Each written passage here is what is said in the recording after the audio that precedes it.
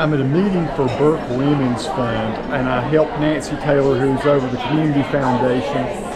And so I'm here for it's a bunch of ladies. I'm the only guy, I think, in here. So I'm here to shoot pictures, but it's kind of neat. I got to meet kind of a local news star here in the area. She's won like 3 Emmy Awards. Her name's Molly Grantham. She's a really great broadcaster. I've liked her for a long time, the way she works the news and everything. She's very watchable, easily one of my favorite people in the news industry for Channel 3 out of Charlotte. So maybe I'll include a little bit of Molly's presentation here in a minute. She's going to talk to a Burke Women's Fund and part of the Community Foundation. That's Nancy Taylor shaking hands there, one of my good friends, and she's actually retiring from being a director. But this is kind of cool. I've been doing this for a number of years.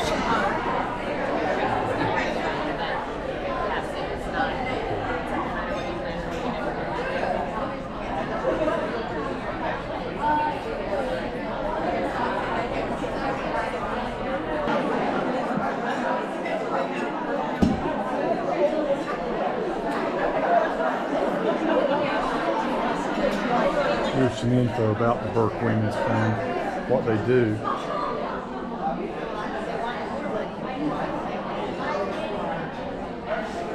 It's pretty neat. For Molly. Oh, the love note. Oh, awesome! Yeah, absolutely.